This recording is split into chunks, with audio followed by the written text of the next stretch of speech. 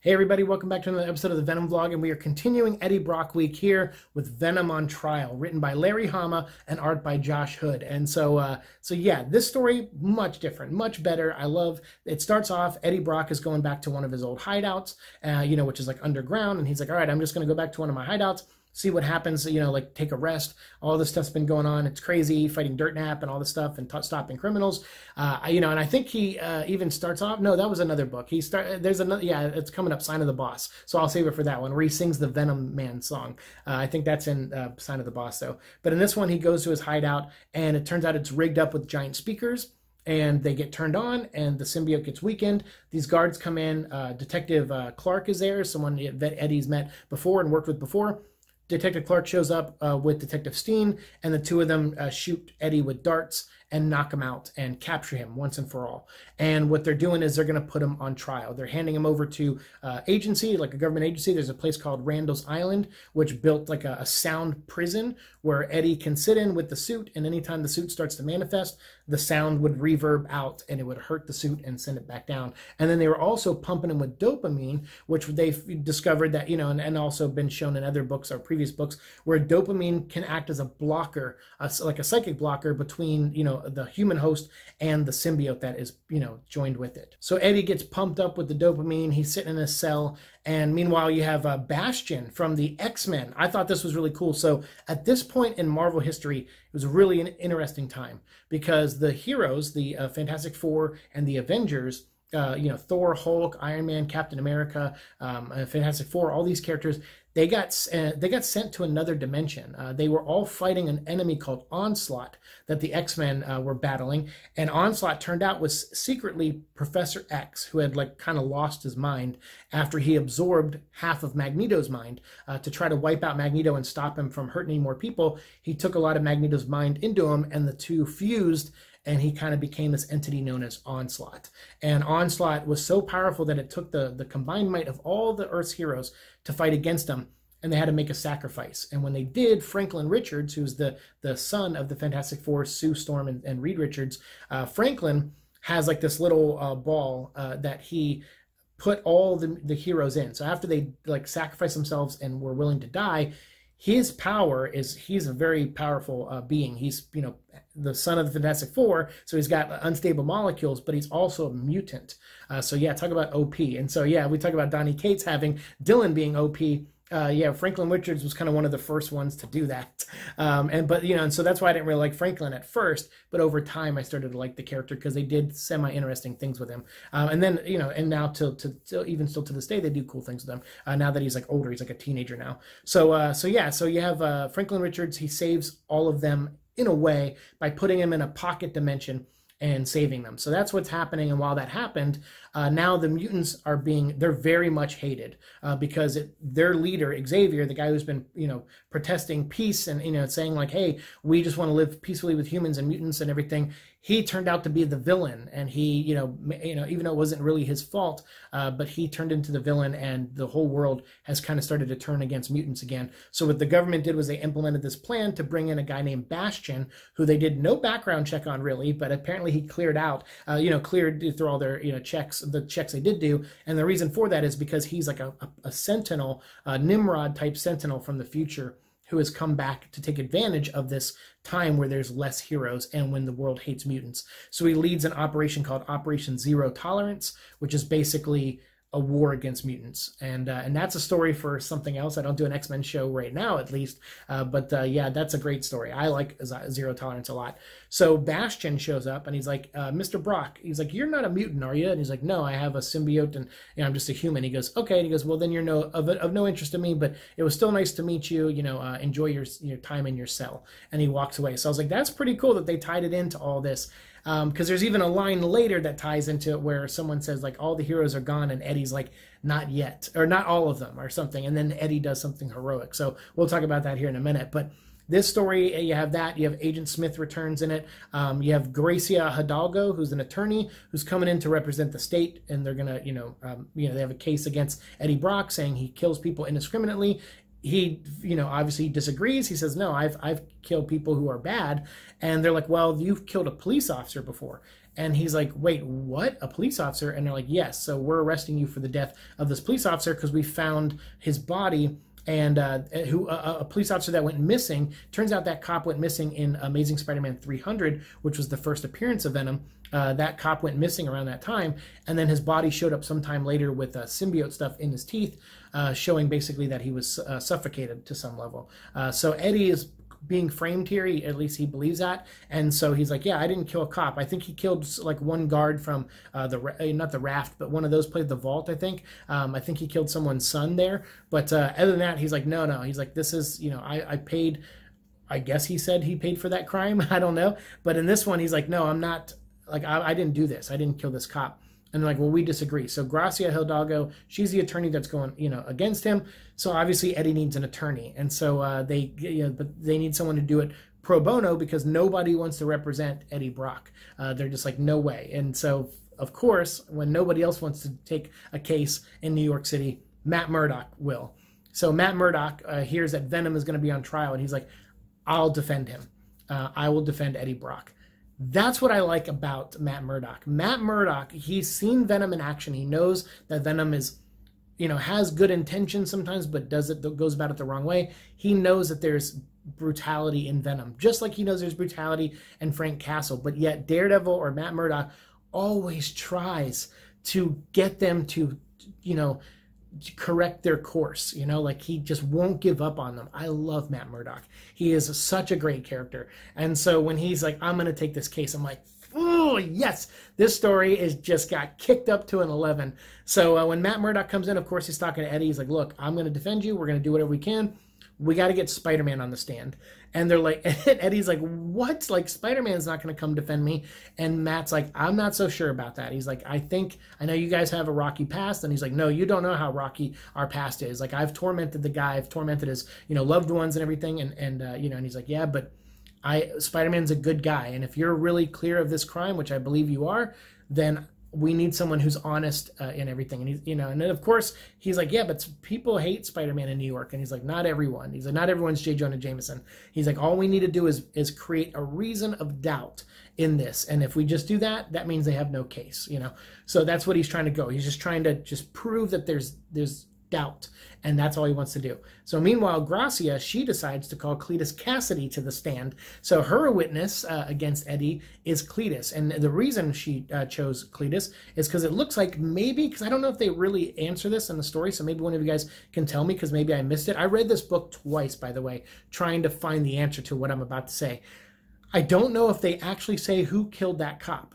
I think it's led to believe that maybe it was Cletus, but I'm kind of curious how, if the cop went missing during Venom or Amazing Spider-Man 300, Eddie and Cletus hadn't met at that time yet. So I don't know how Cletus could have got that guy or got that cop. So you know what I'm saying? I mean, maybe he did. Maybe Cletus wasn't put in jail at that point yet. So maybe he could have got that cop and hid him somewhere. And then maybe after he got the Carnage symbiote, maybe he went back and found the body of the cop and tortured it and, and suffocated him or put symbiote in his mouth or whatever. I guess they kind of allude that maybe Carnage did it, but I'm trying to think of the timeline. And that's the only thing in this story that I struggled with, where I was like, what's the timeline? Because Eddie didn't do it. So Cletus is coming out lying. He comes out and says, oh yeah, I used to be inmates, cellmates with Eddie Brock. And so, and he confessed killing a cop to me when he didn't have the symbiote. He confessed strangling the cop to death with his bare hands. And then Matt Murdock goes, oh, can I question the witness? And they're like, yeah, sure. So of course it's his turn, and he comes up and goes, wait, you said Eddie admitted to choking the cop out with his bare hands? And Cletus goes, yes, that's what I said. And he goes, okay, but we found symbiote stuff in his teeth, which means the symbiote had to go, a symbiote went into the guy's mouth and suffocated him that way. So then you're lying, and that's all the doubt I need to maybe get my client off of this case. That, of course, pisses off Cletus. They try to put dopamine blockers in him, but something happened where he got like an adrenaline boost or something, and he actually turns into Carnage and just starts going crazy and trying to kill everyone in the courtroom. And luckily Spider-Man's there. I like how Matt Murdock recruits Spider-Man too. He has to subpoena him, right, to get him to come to court. So Matt Murdock's, as Daredevil, is running around New York trying to sense where Spider-Man is. he senses Spider-Man a few blocks away and goes, oh, if he follows this trajectory, he's going to see, and I go here, he'll see me. So Daredevil takes off the costume and goes down as Matt Murdock and stands in the middle of the street. And a dump truck is coming and it almost hits Matt, and Spider-Man comes and saves Matt and swings by and catches him. He's like, hey man, are you okay? And he's like, hey, you're Matt Murdock, you're that lawyer. And he goes, yeah. And he goes, and you're Spider-Man, and here's your subpoena. I need to see you in court. I was like, all right, it's pretty goofy in some ways, but it was a very fun moment. It was a very funny way to subpoena Spider-Man, is by, acting like you're in danger and stuff. So I don't know, I thought that was pretty funny. So that's how Spider-Man gets into court. So now Spider-Man has to fight against Carnage and protect people. Everyone's, leaving. Eddie still has the blockers on, so he's trying to fight through it so he can turn into Venom. And at that point, Daredevil shows up, and Daredevil starts fighting Carnage with Spider-Man. So the two of them are going, toe-to-toe with Cletus Cassidy, and while everyone else is trying to run out of there. And I think you even have Trish Tilby, who's like a kind of reporter person that's popped up in the comics around this time. She's even like doing a report where she's just dumping exposition. Yeah, so the symbiotes are on dopamine blockers, but it looks like Cletus got through his, and that's how you're getting all this like dumb exposition. So that's a little weak there. I don't really like that too much. But it was cool to see Trish Tilby, I guess, in some way. But then you also had this scientist guy show up who was like basically coming in with more dopamine. And he's like, hey, let's get in there and let's inject Cletus with these and Venom with these, and we can reduce them back down to their, their regular selves. And that way we can, capture them back up and proceed with this trial and see if Eddie's guilty or not or whatever. So he's coming in with these extra dopamine things. And everyone else is just fighting. You see Daredevil go toe-to-toe with Carnage, and it's awesome. Like, he's not winning, really. He's getting beat up pretty bad. But there's a line where Carnage goes, like, I'm ready to kill you now. And then Daredevil looks at him, and he's, like, all busted lip and everything. And he's just like, bring it on. I was like, so Daredevil, man. But, yeah, him and Spider-Man hold their own until Eddie turns into Venom, jumps in, starts fighting. And that's when Daredevil says, look, you don't need to jump in on this. You're Eddie Brock. I need you to be innocent. Your lawyer is, fighting really hard for you. He's like, you need to just go back to your human form. And he's like, no, like your guys are going to lose against Carnage. He's beaten you guys before. He's at least beaten Spider-Man before. And Daredevil's like, doesn't matter. We're not going to give up. Let us take this. We'll handle this. What the guards, like the SWAT teams and stuff, they're coming in with sound guns. He's like, look, we'll take care of this. Like, let us do it. You just go back and be Eddie Brock and don't get yourself in any more trouble so that you can get, proven innocent by this. And so Eddie's like, fine. So Eddie backs away. The others, go back to the fight. And then Eddie sees the doctor, and the doctor comes in with the dopamine, and he sees that Daredevil and Spider-Man are about to lose and possibly about to get killed. So the doctor's like, it's a shame that there's no more heroes around because a lot of them, got sucked away. And this is the line I was talking about earlier. And Eddie goes, not all the heroes got sucked away, and he grabs the dopamine. He's like, I'm here, and he jumps in and stabs Cletus Cassidy with the dopamine and turns him back into, stabs Carnage and turns him back into Cletus Cassidy, and so Cletus sinks to the ground. He's done. He's been defeated, and Venom standing over him triumphant, and then sticks another dopamine in him just to be safe. And they take Carnage or Cletus, they box him up, take him away back to Ravencroft, and then the trial kind of has to keep going. The judge is still there, and she's like, what do we do? What's going on? And then, of course, Daredevil's there and Spider-Man, and they're like, they barely survived thanks to Venom helping them out. So I like that Venom got this cool heroic moment. And I do like that line. It's cheesy, but he's like, yeah, not all the heroes are gone. And he steps up and he does the right thing. And then he turns himself in. He's like, you know what? All right, fine. I'll go back to being Eddie Brock. Because Agent Smith comes in with like these letters, passes Trish Tilby, and he comes in and he grabs this letter, and he goes, hey, this is a letter from the President of the United States and the Secretary of Defense. I am here on special orders to take Eddie Brock, Venom, into our custody. And he goes, but he has to come along willingly, and we will forego all charges. We have the proof that he didn't kill this cop or whatever. So now that, so I hope this gives you a pardon for him, and we need him to come with us, and we're going to take him away and put him in one of our own, holding cells or whatever. And he's going to, we're going to work something out with him. And so the judge is kind of like, okay, I guess this, this is dismissed. The whole courtroom is destroyed. Like there's a hole in the wall and everything. And there's people outside looking in, taking pictures, and the news, Trish Tilby's out there. But then Matt Murdock and Spidey are like, oh, he's like, okay, so what now? Like Venom got taken away by some kind of special agent dude, what should we do? And, Spidey's like, well, we'll just keep an eye out for him and see if he caused any more trouble. And then he's like, yeah, I guess so. But, Matt Murdock was like, hey, I'm glad I did the right thing. Eddie was innocent of this crime, and I'm glad I stuck to my morals of just because he's done some scary stuff in the past, he's trying to do better, and he was not responsible for this crime. And I know that's a hard concept a lot of times for people to realize nowadays, where it's like someone may have done crappy things before, hopefully not hardcore crappy things that really, really hurt or killed people or anything. But Eddie, he tormented some, Mary Jane and Aunt May and to get back at Peter, and tormented Peter. So he's definitely not he doesn't have a clean past of being a good person. But at the end of the day, he is trying to do the right thing, and he's struggling with it. And Matt is actually showing empathy for him and helping him out of a bind, because anyone else was just all the other lawyers were like, or attorneys were like, it's Venom. Like, okay, he probably did kill that cop. Who cares? Like, I'm not taking that case. I'm going to lose that case. And Matt was the first person and the only person to be like, I'll defend him, because I after he meets him, he can, tell if you're lying or not. He has that lie detector that Daredevil has. And Daredevil's like, yeah, he's not the killer. And he's like, so I'm going to defend him.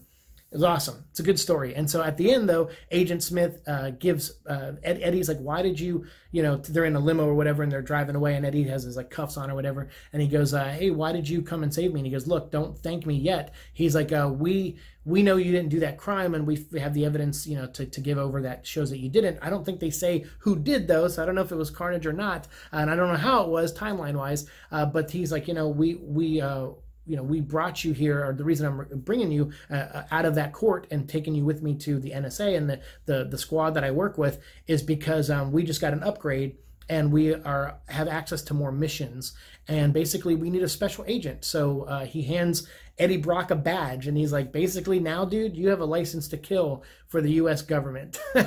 And so Eddie Brock, before Agent Venom, there was this Agent Venom where Eddie Brock is working like kind of with FBI, NSA, mutant hunting groups, to track down bad guys all around the planet. And so we're going to get into that in the next episode when we talk about Venom License to Kill by, I think by Larry Hama. I think so. Yeah, Larry Hama also wrote License to Kill. So yeah, it picks up on threads from this. We'll see Agent Smith again. We'll see some other things, but good on you, Larry Hama. I wasn't a big fan of Tooth and Claw, but this one I really liked. I love talking about it. I loved Matt Murdock in this one. He was really great, very empathetic, very heroic in a lot of ways. And when he was willing to stand up against Cletus Cassidy and was willing to die to buy everyone more time to escape, man, oh man, so good. And Spidey too, like just really great stuff. Fun story. I liked it. What did you think? Have you read Venom on Trial? If so, let me know what your thoughts are down below. And as always, we'll continue the conversation down there. And don't worry, we have more Eddie Brock week coming up. Starting tomorrow, we're going to do Venom License to Kill,